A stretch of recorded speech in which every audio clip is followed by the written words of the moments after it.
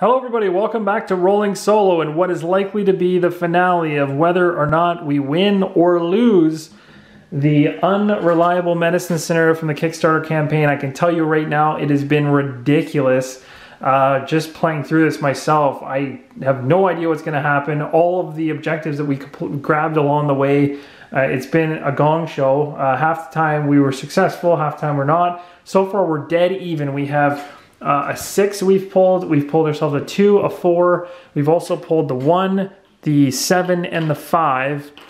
So really the only thing that these tokens could be is a 3 or an 8. Those are the only 2 left. I don't honestly know, and I have not been cheating at all. I don't know which token is in which spot. I haven't looked. I put them down and they've been down for the entire scenario. Hence the reason why we've had to run around the entire bloody board. Unless I've gotten really lucky, I guess I would have found it at the beginning. But I didn't, and you've been with me this long. I'm sure you're on the edge of your seat hoping that we can pull this one out, because the last one we just missed it, and I hate to be in that same situation right now. So let's go ahead and do this and see what we can do. So the Tinker's going to go ahead and we're going to do a really aggressive play here.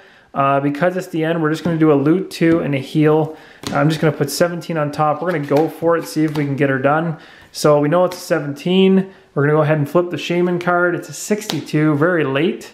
54, even later. And 40, perfect. So we're going to go ahead and we're going to do this. I'm done. I'm over this. We're looting 2 from a distance. Do not care. We're pulling this token. I want to see what it is. No, I dropped it.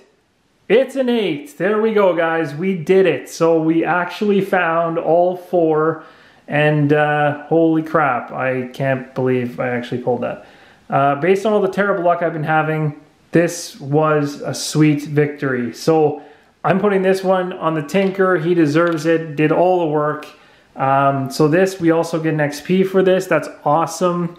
Holy, what an insane map. Like, what an absolutely incredible map. I literally didn't think I had a chance there. Hope you guys have enjoyed it. I'm really sorry this is a super short video. My battery seems to be on its last legs right now, so it might cut out on me, but I want to thank everybody for following along in this scenario. It was a blast.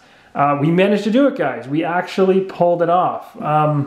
So I hope you guys learned as you went along. I know I did. Please write your comments and feedback as I went along. I may have missed something. There's a lot to this game. You'll see that when we got into this situation here, there was a lot of intricacies with the attacking and stuff like that to take care of and think of. So, you know, we made the right movements. We got out of a log jam and we got lucky. At the end of the day, we got lucky because the last one that was sitting here is a 3. And, you know, it just as easily could have been that one that we pulled. But we were lucky, and that's awesome. So thank you guys again. Please subscribe if you're enjoying. I'm going to be continuing the mini campaign with Isaac and Gloomhaven on Kickstarter. And if you haven't backed the game, go to Kickstarter, look it up, and jump on it before it disappears. You won't regret it. So until next time, guys, keep rolling solo.